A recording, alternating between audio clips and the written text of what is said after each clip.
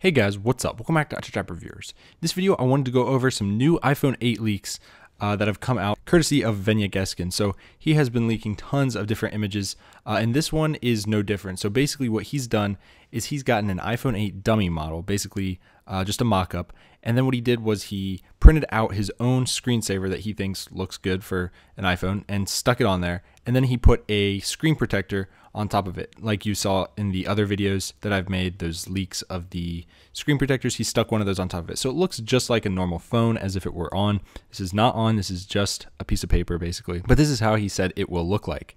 So dummy plus printed picture plus screen protector gives you this. And this is just kind of a mock-up of what we think it'll look like. It's not really a total leak or anything, but this is just to kind of let your mind wander a little bit and think about what it will be like. I'm gonna hop over to his Twitter account here, which you guys can follow. He made a little video, which I think is awesome. So you guys can just see here what it would kind of look like in real life. The phone kind of does look a little bit big there. I'm not sure if he just has small hands or what, but it's not supposed to be much bigger than the 4.7-inch iPhone.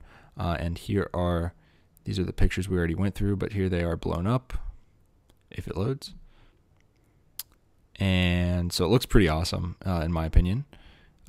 Definitely be happy if this is the iPhone 8, mainly because it looks like the Touch ID will be under the display, although there's tons of conflicting reports right now. It's just hard to say.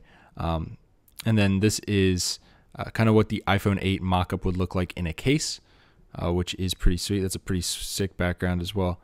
Just with the vibrant colors and stuff makes it look even better. But this lip at the top, it's looking like it's going to be there. So if you guys hate it, too bad, get over it. I don't hate it, luckily, or else I'd be pretty pissed right now.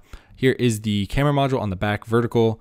No fingerprint sensor on the back, thank God, which means it will probably be on the front under the display or possibly on the power button, which, I mean, I guess if I had to rank them, number one spot's obviously under the display right here at the bottom.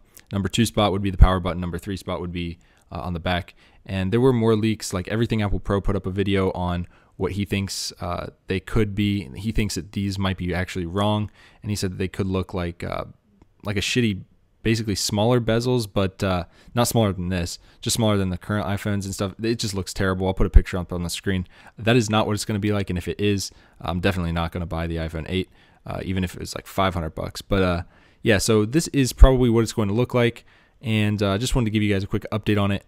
If you like these videos and these leaks, definitely hit this video with a thumbs up and subscribe, and hit that little bell to get notifications when I put up a new video, just so you guys don't miss out on anything and you're the first to know about it. That's all I got for this video, guys. If you're excited for the iPhone 8, drop a comment down below, and I will see you guys in the next one. Peace.